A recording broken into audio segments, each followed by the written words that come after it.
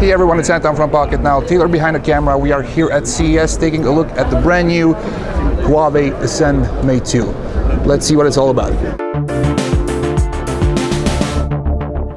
So what we have here is basically a large phone, but it still has the same 6.1-inch diagonal screen, which is on the last generation Huawei Ascend Mate from last year.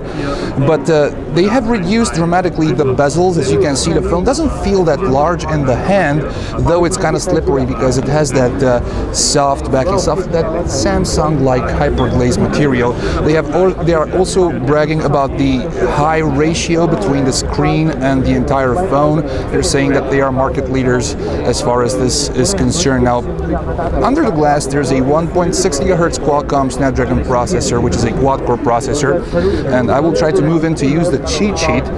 There is also 2 GB of RAM.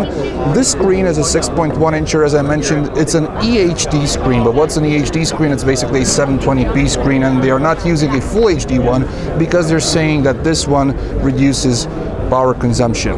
Now, taking a look on the side, we have a standard power standby button, volume rockers. There's this little flap which you can use to take the battery cover off. On the top, there's your headphone jack, 3.5mm standard, your microphone. Nothing on the left side, and the bottom holds a micro USB port plus the main microphone. Now, this micro USB port is also used to output power from the 4050 milliamp hour battery, which is here. You can basically use the Huawei Ascend Mate 2 4G to charge another phone, and the demonstration we saw on stage was a picture with this phone charging an iPhone. Take a look at mocking the competition. Now, as far as the software is concerned, we have the same Huawei Emotion UI, but this time it is version 2.0, and as you can see, it consists of home screens. You do not have the standard Android application launcher, but you do have the notification tray. And let's hop into settings real quick and see the About menu. We have the quad-core processor, 2 gigs of RAM, as we mentioned. In terms of internal storage, this phone has 16 GB, out of which you can see close to 12 GB available. Android 4.3 runs out of the box with Emotion UI on top of it.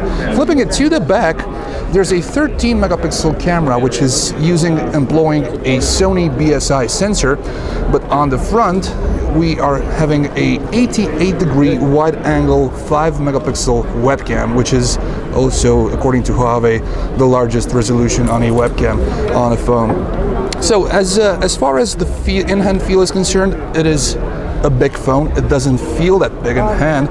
Is it slippery? Yes. Is it too slippery? Well, think Samsung. We don't have any buttons. We have, of course, the on-screen buttons, but that aside, that's a really quick look at the Huawei Ascend Mate 2. I'm Anton for Pocket Now. Taylor behind the camera.